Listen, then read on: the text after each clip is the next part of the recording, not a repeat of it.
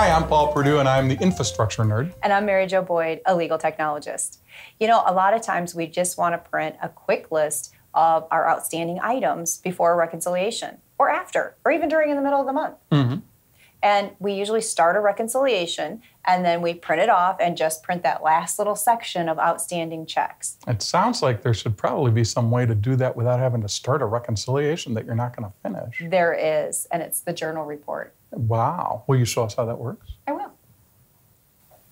Okay, so a lot of times we want to just get a quick list of our outstanding items, and we don't want to have to, open up a reconciliation and then print it and then just print the outstanding report. So that's the way that a lot of us have been trained to do this in the past, and it's the only way that we've really known how do we get an outstanding checklist or an outstanding items list of what we have for our general ledger.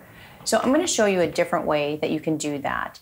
And we're going to use the journal report for this. So I'm in sample data, so I have all kinds of stuff in here, so we're going to see what happens. But when we go to our reports tab up here, we're then going to click on the journal report. And we have a lot of different parameters that we can set in here to get some specific information that we want. So in our instance, we're going to want to get just the outstanding items. So first off, we have to select the accounts that we want to do. We don't want a journal report that has everything out there that's ever been, outstanding for all different accounts and all that. We just want to focus on our bank accounts. And generally, you're probably going to just pick your main operating account. Because I'm in sample data, I want to get some extra information because I'm not sure how many items are actually in the account, in the operating account. So I'm going to go ahead and just pick all of my bank accounts just to get some results here I know that I'm going to get. So in here, you would probably more than likely pick your operating account, or maybe you just want to see the outstanding items for your money market or whatever your accounts are in here. Anything that's a bank account, that's what we're worrying about in this for this demonstration. So I'm just going to say, okay, so I've selected my bank accounts. That's the first thing.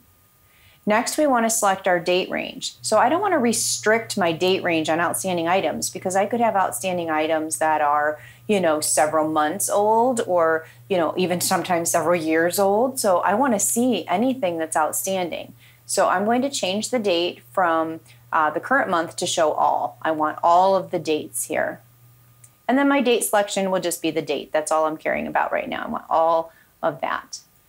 Now, on the Options tab, this is where we start to find those restricted, I just want my outstanding items.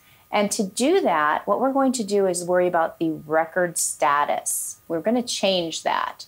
So when we click on specific, it lets us decide what do we want to see. And I'm going to just say, show me the outstanding.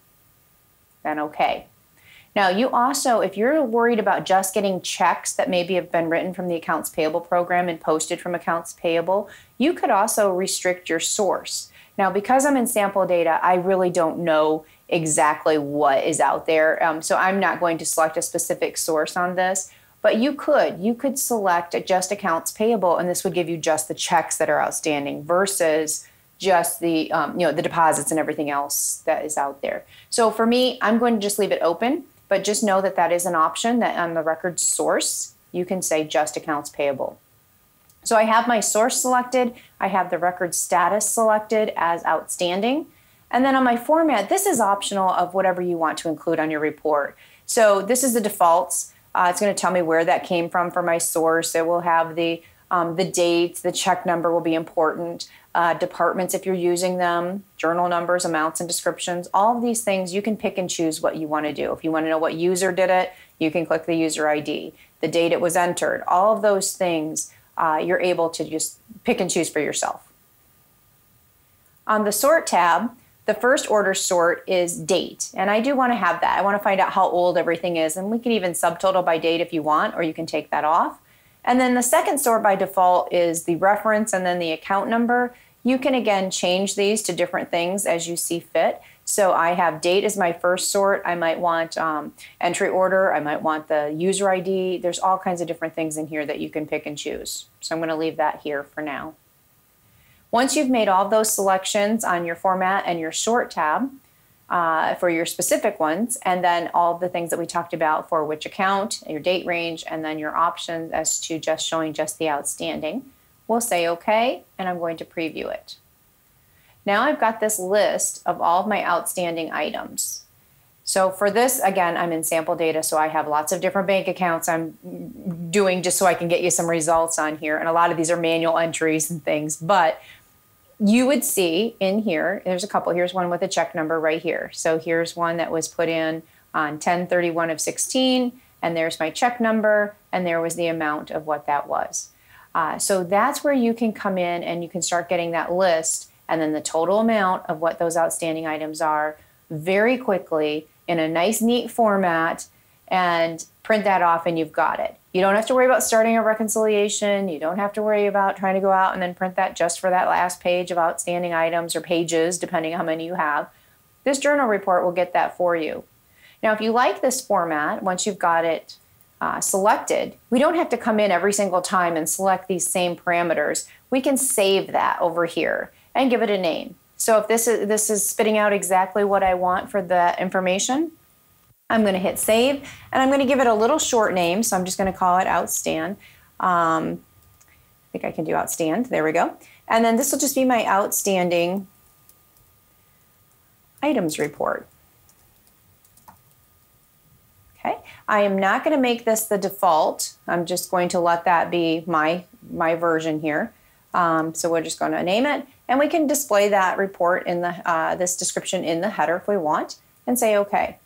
Now I've got a version of this report, so quickly every month or every week or whenever I want to get that report, all I have to do is come into my journal report, hit load, and choose that outstanding items report.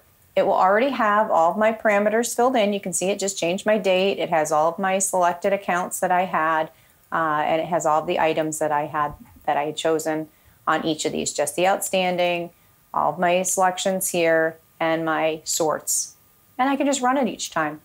So it'll make it really quick and easy for you come reconciliation time to get that list if you need it. And there you go.